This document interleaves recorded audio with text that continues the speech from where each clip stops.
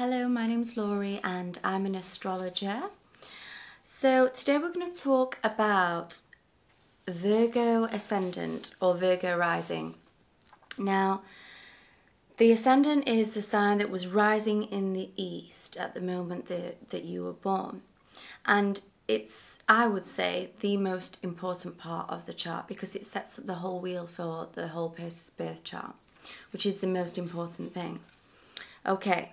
So for the first house ruler, we have Mercury. So these people are usually very youthful looking.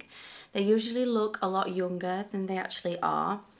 They overanalyze things a lot. So because we have Mercury here in the house of personality and self, they can have tendencies to overanalyze, worry a lot. They have a lot of nervous tension within them.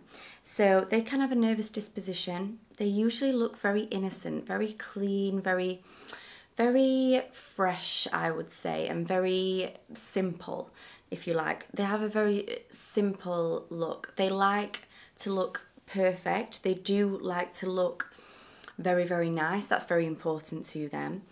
But they can be very self-critical as well, and they can beat themselves up and they can focus in on what's wrong, which is very Virgo. They can focus in on the problems a lot of the time, and they, you know, even when it comes to themselves. So this is one of their concerns with having Mercury ruling the ascendant and being the chart ruler as well. So how to overcome this is the individual would want to focus more on the other person who they are with. So they would want to be more of a Pisces, which is opposite Virgo, in their personal one-on-one relationships. And when they're giving to others, this helps Virgo a lot to take that pressure off of themselves. So giving unconditionally to other people is really going to help the Virgo ascendant. Now, on the second house, we have Libra here. So we have Venus. So this is an amazing placement for making money, okay? So this is a really good position for finances. So Virgo ascendants usually make a lot of money in their lives, which you'll be glad to hear if you are a Virgo ascendant. And the second house also represents our voice. And with us having Venus here, they usually have a very beautiful, pleasing voice, a voice that is very easy to listen to. I mean, this is just a general flavour. So we do look at the position of the planet. So for example, if we looked at Venus for this, because it rules the second house, this would give us an indication to what that person earns day to day. So this could give us lots of clues on what that person would be good at doing in order to make money. So this position is really good for developing a high self-esteem. So eventually the native will, you know, achieve this high level of self-esteem. They may have some problems. We have to look at the position of Venus. If it's being aspected by Saturn, or, you know, an opposition with Mars or something like that, the person may have a lot of, you know, self-esteem issues to work through in their life, but they do get there eventually. So there is light at the end of the tunnel. So it just, yeah, again, this is just a general brief of the ascendant. So yeah, usually very good. And they're usually attracted as well to relationships where the partner makes a lot of money. So for them, when they are choosing a partner, it's important that that partner makes, you know, a good amount of money. They're attracted to money in a partner. It's something that they actively look for. So they want a partner who is wealthy, or they will be attracted to wealth in another individual as well. So this can show us that this person can be good in you know, Venusian industries. So they can be good in the beauty industries. They can be good at in any industry that requires any kind of relating or relationships. You know, mediation, all those kind of things, interior design. They can also be very good at, you know, having cleaning companies, things like that. So, and aesthetics as well. So these are just a few of the things that this person could be very good at. But you know, we have a look at the whole chart when we're looking at career as well. Okay, so the third house, we have Mars here. So the third house covers a lot of different things. And when we have Scorpio and Mars here, this can show a difficult relationship with the sibling. It's usually the younger sibling, but it can be any sibling. But the third house generally rules our younger siblings. So this can show a difficult relationship with that sibling in particular. So you may be more controlling with them. If you had this ascendant, you may be more domineering with your younger sibling. And yeah, so that relationship might just have a few problems with it because Mars is an aggressive planet. So that aside, this native usually has lots of courage, and it usually has lots of courage in these third house industries. So, you know, publishing, writing, speaking, social media, putting themselves out there in magazines, being in the press, you know, writing, speaking, teaching. All of these kind of things, they will be very, very good at, very brave, very brilliant in those industries. And because Mars is such an aggressive planet, they will keep pushing to get what they want. And they usually do get what they want as well. Because, like I say, Mars is the warrior. He never gives up. So they are very good in these industries, and they will generally lead in these industries in some way. They will be a leader in that industry. And this native, actually, if they want to, I mean, Virgo Ascendants are usually so loving and respectful of other people.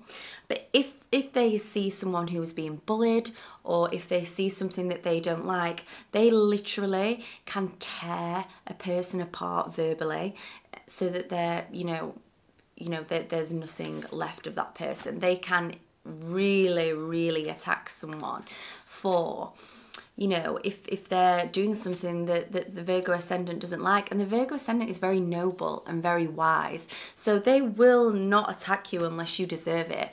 You know, so if they do, then this is for a reason. And that person can reduce you to nothing because they have such a sharp tongue when they feel that there's been some kind of injustice. Okay, so as a result of this, they can have very strong opinions, and they generally lead in conversations. They like to dominate conversations, and they like their opinions to be heard. And they may even force these on people at certain times because they believe that their opinions are right, and they will fight for what they believe is right. And they will even fight for the underdog as well. They will fight for the people who can't fight for themselves. So Virgo Ascendant is very, very good at these things, and they're not afraid to speak up about it as well. Okay, so the fourth house, we have Sagittarius here. So we have Jupiter here. So what this can show is that one of the parents may have been very spiritual in a very progressive way. So one parent may have been a Sagittarius, they may have been a Pisces. They may have just had these kind of energies. So, you know, Pisces can be very dreamy, very artistic, very, very loving. It can also be quite addictive. So this ascendant can have a parent who is an addict. Or they can just have, you know, a parent who's very philosophical and very spiritual. So this position is also very good for property investment. So if you're not involved in property investment or property development or anything like that, this would be a good area for you as a Virgo Ascendant to get into, because you'd be blessed with a lot of good luck in this area. So you'd have very good intuition and very good foresight in this area. So if you're not doing that, that would be something to consider, because you would be naturally good at that. Okay. So this also shows that you have a lineage, a family lineage, and this can be an ancestral thing, of philosophers and healers within your bloodline, and you have these gifts that have been passed on in some way. You know, these can be various different gifts, but they're usually something spiritual and something psychic, those kind of things. So we have Jupiter here ruling the fourth house. So what we would do is we would look at Jupiter to find out more about this gift. that's been passed on. So using the example of, say, Jupiter was in the 10th house, for example, this would be someone who is going to use those ancestral gifts in their career. Okay, so we're always looking at what that planet's doing elsewhere in the chart when we're looking at the ascendant to get more information. Okay, so these people usually love freedom, and they usually move away from their homes, either their hometown or their, you know, they usually move out very early as children. They can't wait to get out and break free. They love freedom. Sagittarius loves to be free, and you know, you may move home a lot. You may move to a different part of the world. This is quite common for this ascendant, you know, settling in a foreign land. So yeah, you may have moved lots of times. You may have, you know, you may love to move. You may get really itchy feet if you stay in one place for too long and you feel like you need to change something. So that urge will have been there from an early part of your life, and it's probably still with you now as well, because it's such a big part of your personality.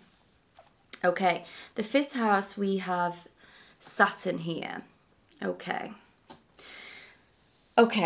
so yeah, so this one's a little bit tough. So the 5th house rules children, and in a Virgo ascendant's chart, this represents where we are most likely to see losses in a Virgo ascendant's life. So yeah, it's a bit of a touchy subject, this. I'm going to do my best to say it in a nice way. Okay, so these people can sometimes have more problems getting pregnant, you know, things like that.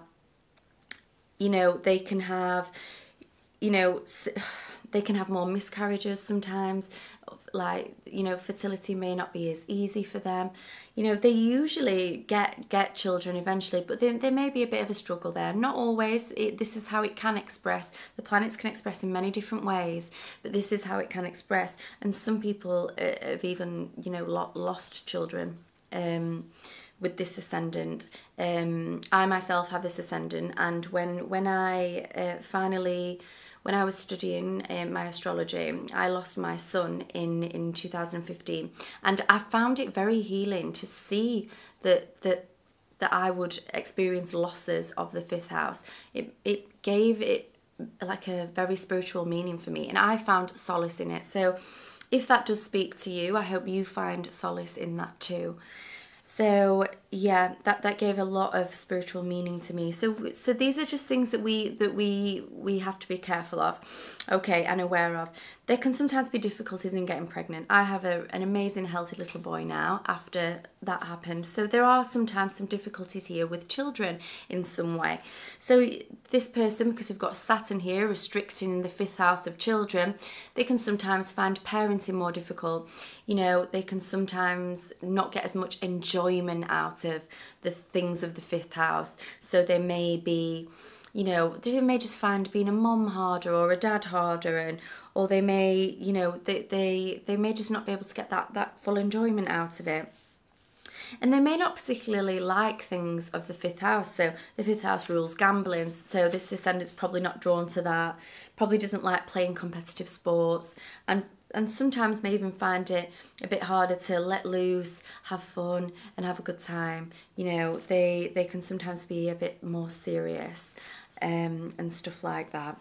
Okay, so the 6th house, we have Aquarius here. So we've got Uranus and Saturn here. So the 6th house rules our day-to-day work, but most of the time it rules our health. So we do look to the position of Saturn when we want to get more information on the health. So if you've got a really well aspected Saturn, then that's good. So more than anything, this ascendant shows, with having Aquarius here, it can just show that the health problems that you usually get may be more mental health problems. And these can be overcome by having a really lovely spiritual practice, meditating, you know, having psychotherapy, all those kinds of things. But this person will usually have more mental health problems, things like depression, you know, suicidal tendencies, and sometimes even kind of they can have, Aquarius can have a very like schizophrenic way of thinking. So they can believe things that aren't true, or think things that have happened that haven't, you know, that kind of thing. Yeah, so paranoid thoughts, all these kind of things. So these are the things health-wise that this person will probably suffer and struggle with more than most. But like I say, you know, there's always a solution to every problem. Once you know yourself, you know what to do to get the best out of yourself. So I think know yourself as best as you can, and that's why I love astrology. So yeah, just look after your mind, you know, don't do too much, don't put too much pressure on yourself, you know, don't socialise too much, socialise a bit, but make sure you're having that time for yourself. That's very important for Virgo ascendants. You know, just look after your mind and your soul and your body, meditate, you know, have a spiritual practice, and yeah, like I say, just make an effort to be as healthy as you can, and that will help that a lot. Okay, so Virgo ascendants usually do really well with a nice rhythmic life, you know, really nice, you know, yoga and all those kind of things, lots of walks in nature. So in the 7th house, a very important house, it's one of the angles in astrology, we have Jupiter here. So we have Pisces ruling this house. So what this shows is this person will have a very lucky marriage. So this native will end up with a really unconditionally loving partner, you know, a very spiritual partner usually. They can also attract more addicts than normal, but just because your partner's an addict doesn't mean that they're a bad person. It doesn't mean that you can't make it work. You know, their addiction's difficult, and this ascendant just attracts more addicts than other signs, but this shows a very loving, wonderful marriage where the partner is very loving, can't do enough for you, wants to do lots for you, you know. So even if you've had some relationship problems early on in life, which Virgo ascendants sometimes do, because they do attract these addicts who need help and often need rescuing in some way and those kind of things. So if you've had that, just, you know, keep the faith and just understand that lucky marriage and partnership is coming, and you know, you will be blessed with a very happy marriage, and this marriage is going to be very lucky for you. So if you look at where Jupiter is placed in the chart, that will give you more information on your spouse, that will give you more information on the marriage.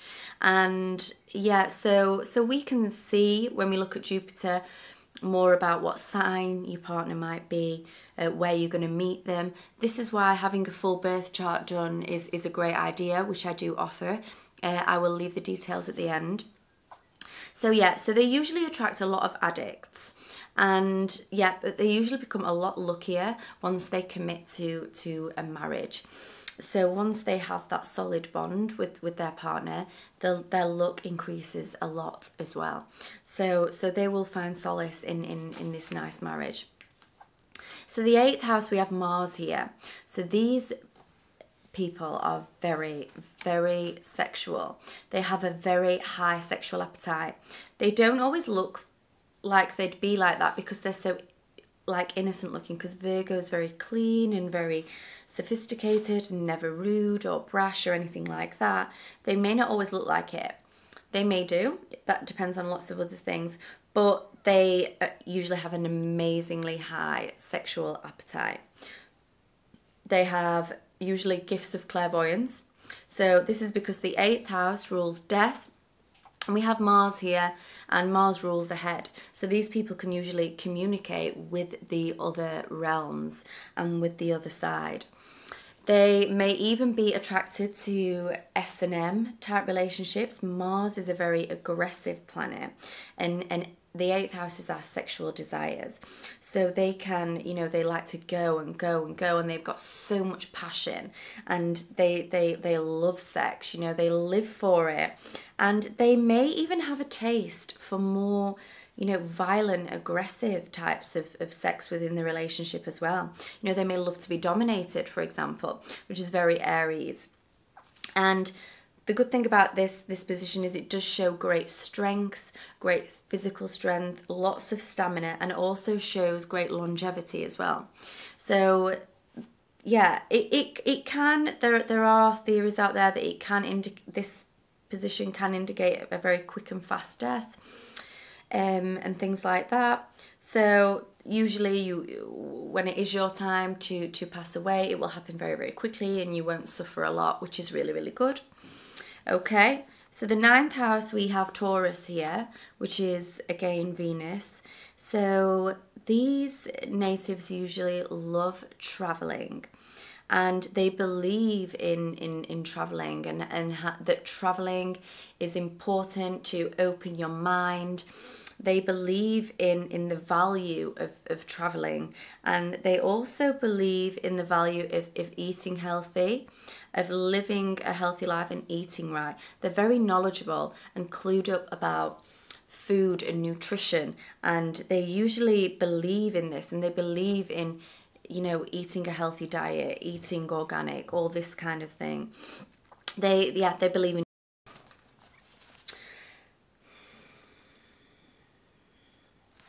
Okay, so, and they usually know a lot about, as well as food and nutrition, they usually know a lot about cooking. They're usually very good cooks, and they're usually very good at finances and managing finances as well. They're usually very interested in money, and they like to study money and invest in these types of things, because they have a very good way of computing that information in a way that others don't. So they can have a very mathematical mind and all that kind of stuff. Okay, so the 10th house, we have Mercury here, so we have Gemini.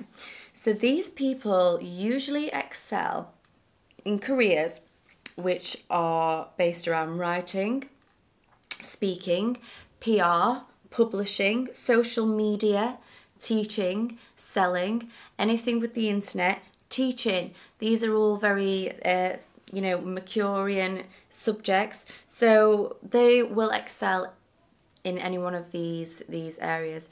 And also, when you have your midheaven in Gemini, so the 10th house is the highest point in the chart. This is called the midheaven.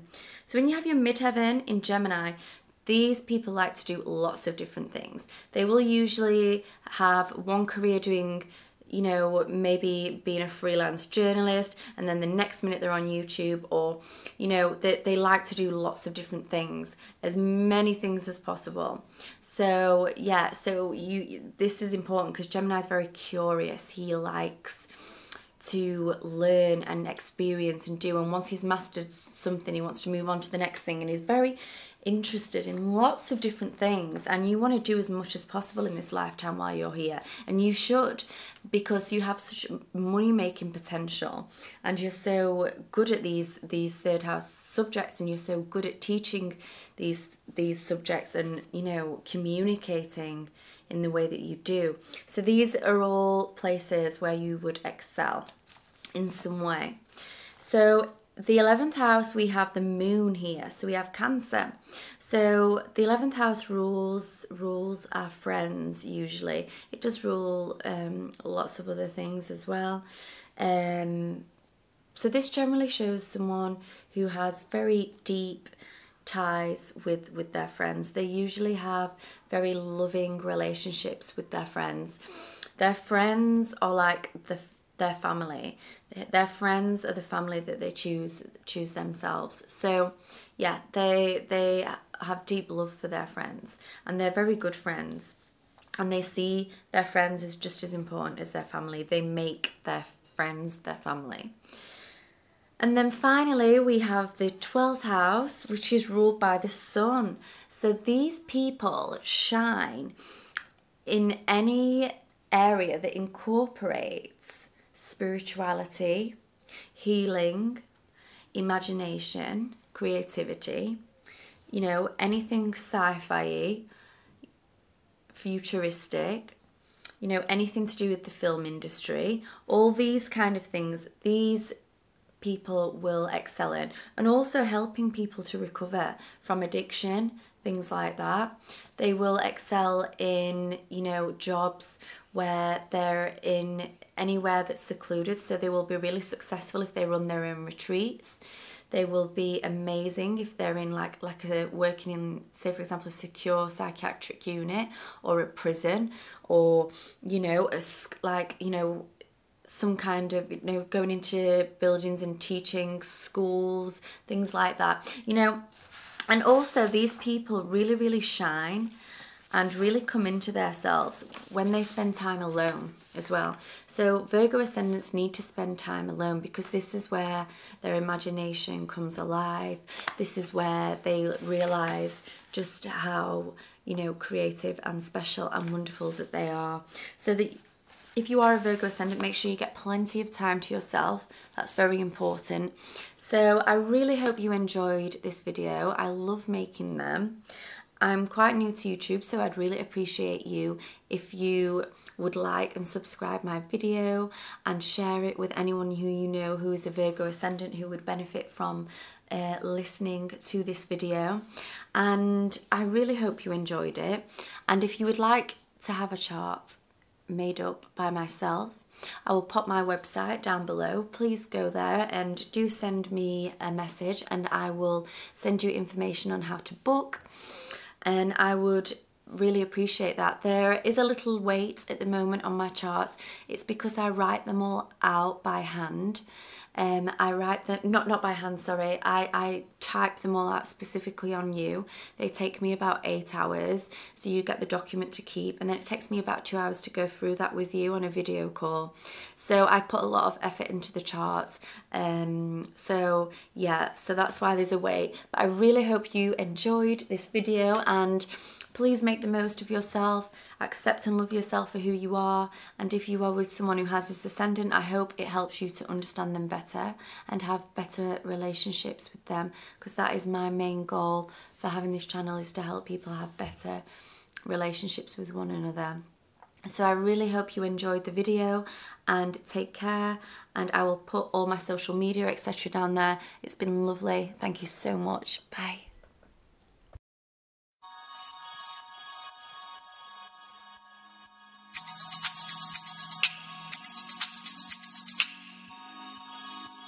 Yeah.